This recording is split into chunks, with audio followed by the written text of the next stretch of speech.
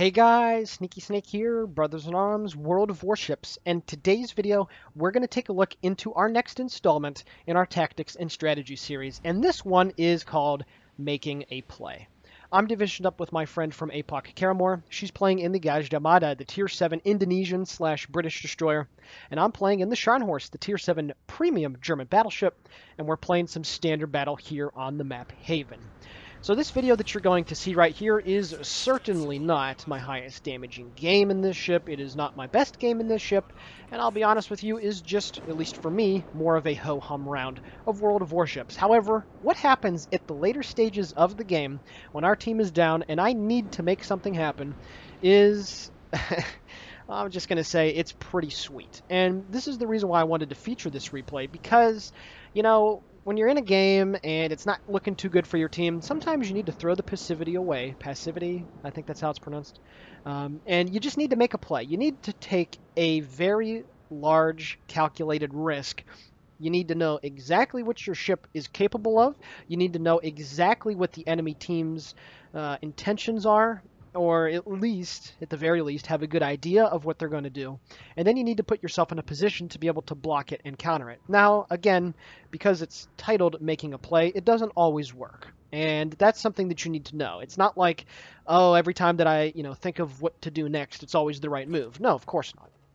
But this replay right here should give you the tools necessary to think to yourself, maybe I do have enough hit points to push in, or you know what, maybe I do need to go kill that guy, because I have the ability to do so. And yeah, that's what this replay is going to try and get across. So I'm going to be pausing it a few times during the course of the battle, and I'm just going to be explaining to you guys exactly what's going on. And again, at the end of the replay, when we get into a very sticky situation, I'm going to pause it every now and then, and I'm going to show you exactly the decisions that I made, so that not only can you get better with your Scharnhorst gameplay, at least for the purposes of this particular replay, but just in general, once again, it's what I harp on so much, improving your thinking to be able to get better at the game. So anyway, with that all out of the way, I shoot my first salvo downrange at the Bigioni. He's angled a little bit, and I still get 2 penetrations for 4,500 points of damage. Now, the Scharnhorst in a nutshell, what do you need to know about it? It, of course, is a quote-unquote battleship that has some very interesting caliber weapons. They're 11-inch guns. It's the same guns that you have on the Graf Spee at Tier 6, that premium German heavy cruiser. And you get 9 of them. They have a reload of 20 seconds before you factor in Adrenaline Rush. And they have, if I'm not mistaken, a pretty good Sigma of 2.0. So these things do not, I repeat, do not have very good penetration at range. And what it forces you to do is to get in close to use your AP effectively. Now, very unfortunately, we lose a Nicholas right at the beginning of the game. The Fubuki drops the torpedoes. However, you can see my friend Karamor is moving straight towards the smoke screen, and I told her, hey, what you need to do is just go charge that smoke screen down. Obviously, the Fubuki dropped all of his torpedoes, so he is going to be easy pickings for you. So at this point, we're just going to continue the push here around this side of the map. You can see the very vast majority of our team is moving over on this western side of the map. However, looking at the minimap, you can see the enemy team is kind of gathering their strength. They're kind of circling up just on the outside of their base. I try to get a cheeky shot through that little U in the island, the little saddle, but unfortunately for me, the Pensacola manages to take care of business. Now at this point, I'm going to swing my turrets into play to help out Kara, just in case she needs it. A Fubuki versus a Gajdamada is a very unfair fight, but nonetheless, that's what you should be doing when you're in divisions. You should be focus firing on targets, especially if they're destroyers, and I'll be honest, that's something that I struggled a little bit with when I first started playing the game. I didn't think to myself that shooting at DDs, even chunking them down just a tiny bit like this right here, that extra 1,520 hit points is 1,520 less that Kara would have to do to the target, and she will be able to secure the kill right here. So with 16:12 left in the game, we are going to pause the video. Alrighty guys, this is with about 16:12 left in the game. I drew this nice map here on wowstactic.tk. It's a great website to use, especially for the competitive teams out there that want to draw up strats on different maps and whatnot. It's a very nice thing to have. So you can see the friendly positions are drawn on the map utilizing green and yellow, and the enemy team's positions are using red and white. White, of course, being last reported position. So you can see here that there are 2 main groups of enemy ships. There's a trio of battleships and 1 unspotted Omaha that are sitting around G6, G7, F6, F7. And I know exactly what they're going to do. They were already starting to move northwards before I paused the replay, and they are going to go right down the middle of the map and make a break for our base. However, they are also going to go up north and meet up with the other group of enemy ships. There's an unspotted Gage d'Armada, a couple of cruisers, and a King George V in D6, or excuse me, D7, D8.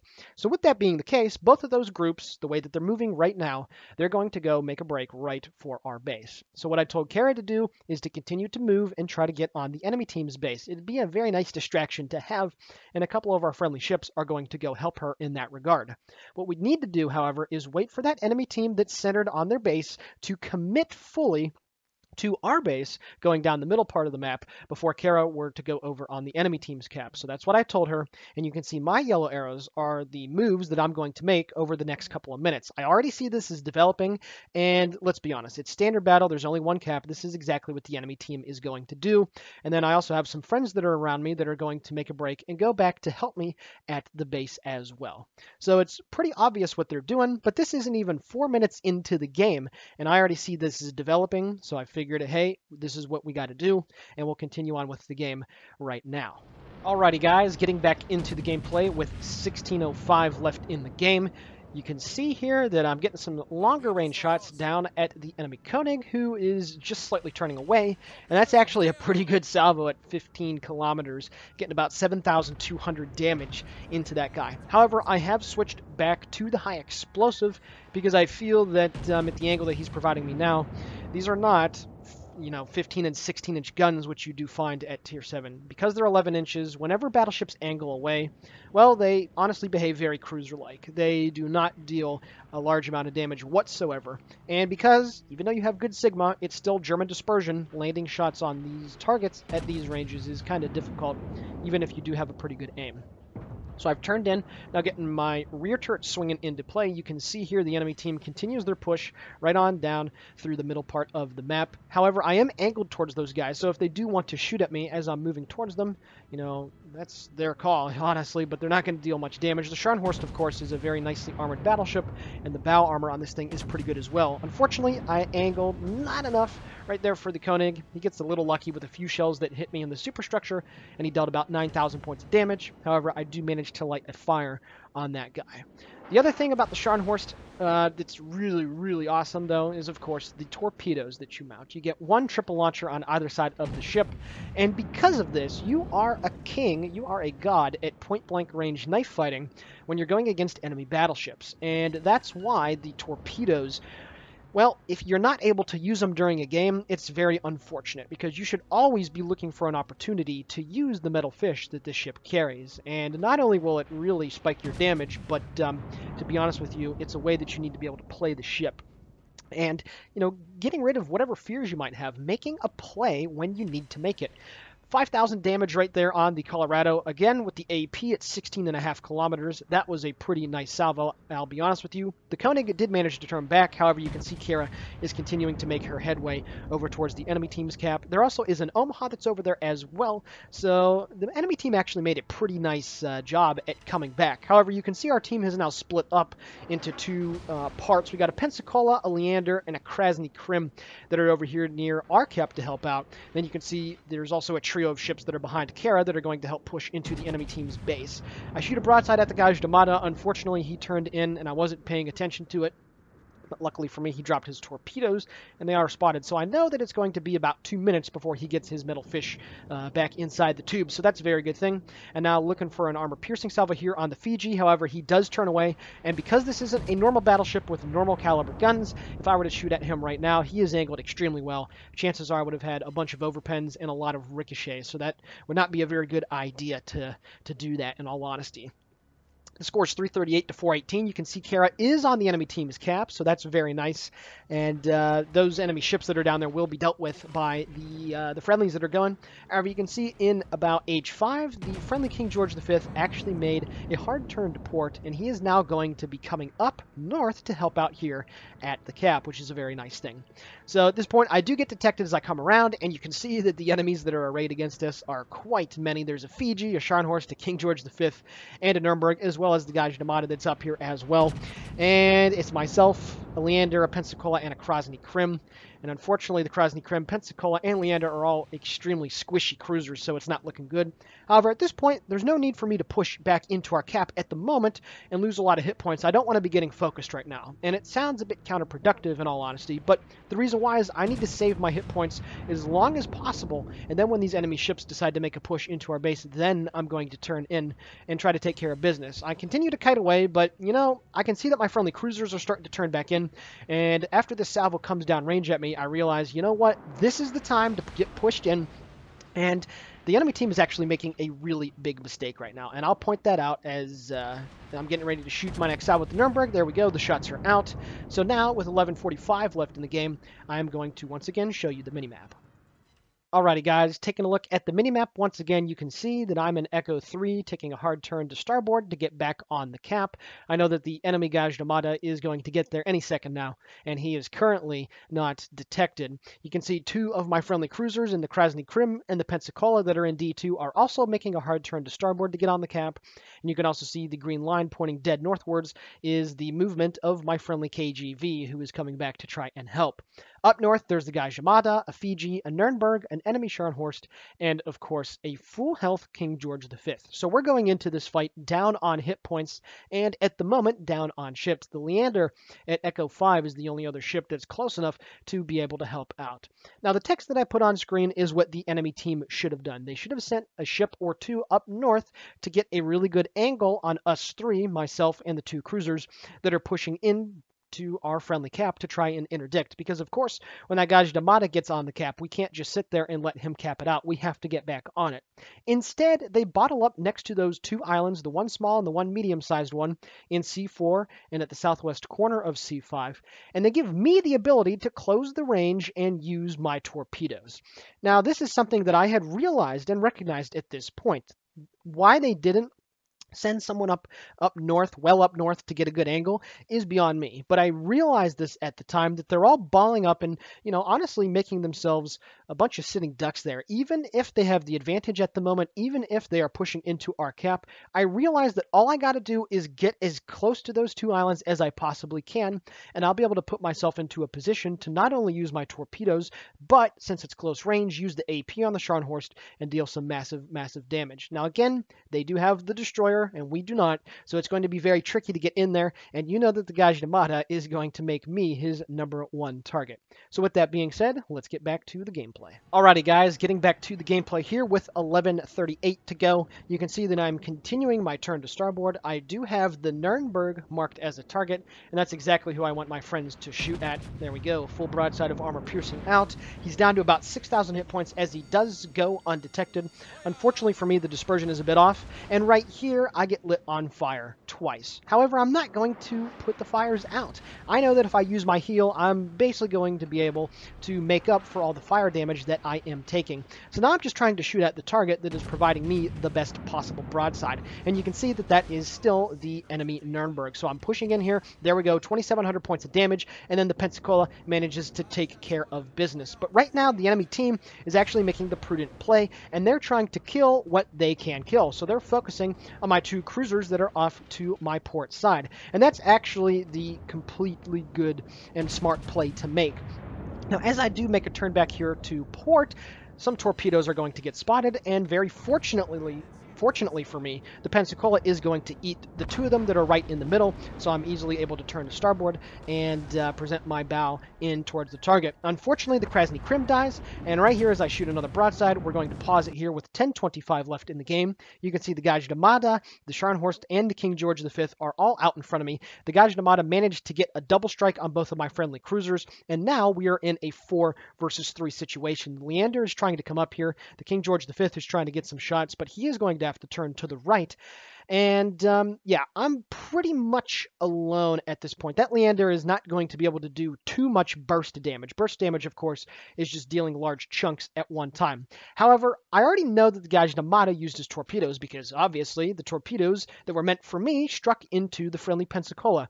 So he is going to be priority target #1. And because the enemy team decided, for whatever reason, to focus up right next to that island that is just off my starboard bow, what this means is that I'm going to be able to close close the distance, get within 6.1 kilometers of the Gajamada, and keep him spotted for the Leander and the King George V. So we're going to start the replay back up again here. You can see that he did try to use his smoke screen, and there we go. There are more of the torpedoes. I'm also staying as angled as I possibly can here, and you can see a lot of the shells are bouncing in. You know, having this really nice bow armor on the Scharnhorst is very, very beneficial. And I'm, again, shooting at the target that is giving me the best possible broadside. Could I have shot at the Gajamada? Yes, that is true. However, some shells are going to be coming in here any second now against the Gajamada. I make a pretty big mistake and drop my torps. He does detonate, however. The King George V manages to take care of business. Now, once again, we're going to pause it. You can see the Fiji that is now straight out in front of me. Because he shot inside of his smoke screen, again, I was able to close the distance enough to be able to get him spotted when he popped off his guns. So there's no reason for me to shoot at the Scharnhorst. There's no reason for me to shoot at the King George V. I am going to shoot at the Fiji that is straight in front of me. So we're going to get the replay going again here. You can see I'm swinging my two front turrets into play. The Fiji isn't even paying any attention to me whatsoever as the Leander is trying to take care of business. Get my two forward guns out, and there we go. The Fiji gets citadeled, and now once again we're going to pause it, and now I've put myself in almost a perfect situation. The Scharnhorst that is off the front part of me is more or less broadside. Now, I know that he is probably going to wait as long as possible before he drops his torpedoes. However, the King George V has stopped shooting at me because I've angled myself very, very nicely. So at this point, what my plan is I'm going to continue my turn to port just long enough to be able to use my starboard side of torpedoes on the KGV, and then once that Scharnhorst closes the distance enough and drops his port side of torpedoes, I am then going to gun the rudder hard to the right, and I'm going to basically go in between both of the ships. That is the plan that I have in mind, and let's see what happens. So as I start the replay back once again, you can see here I continue my turn to port.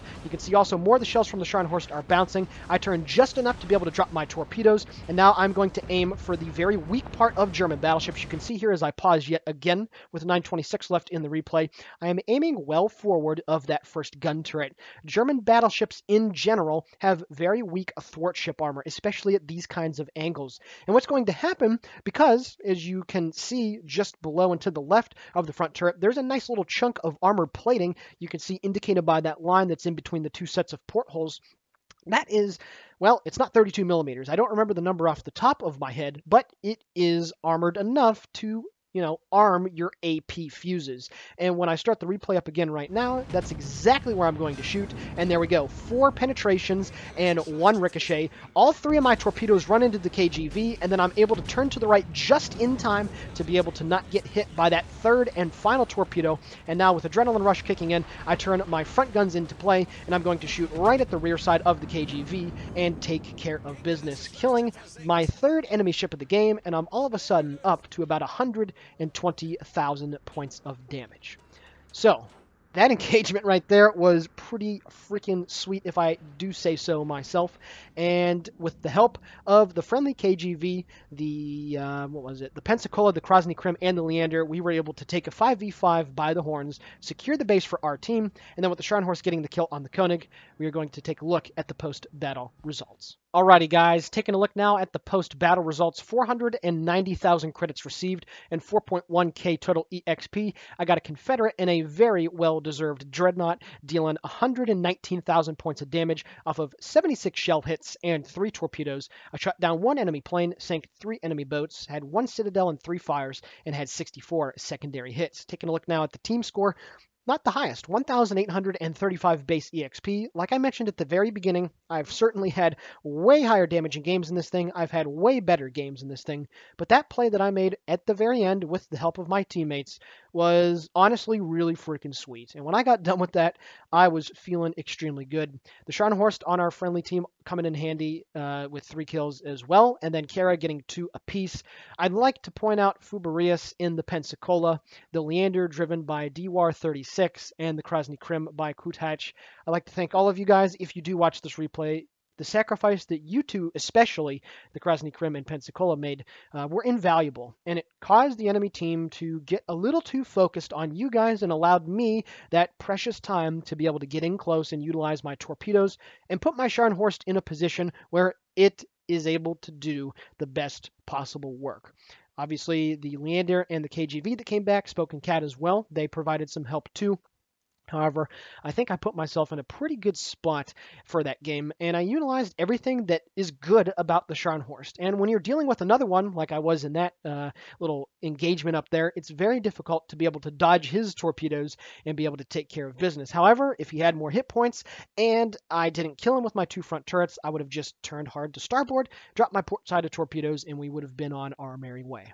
So I really hope you guys enjoyed this video, and I hope it gives you an idea of seeing on the minimap when you need to go and make a play, knowing when exactly to make it, and then when you are in the middle of combat, knowing exactly what to do. So I really hope you guys enjoyed this replay. This is the Sneaky Snake for Brothers in Arms World of Warships signing off. Please consider giving the video a like, commenting on it, or possibly subscribing to our YouTube channel. All of it is very, very much appreciated. And with that being said, guys and gals, as always, have a great day.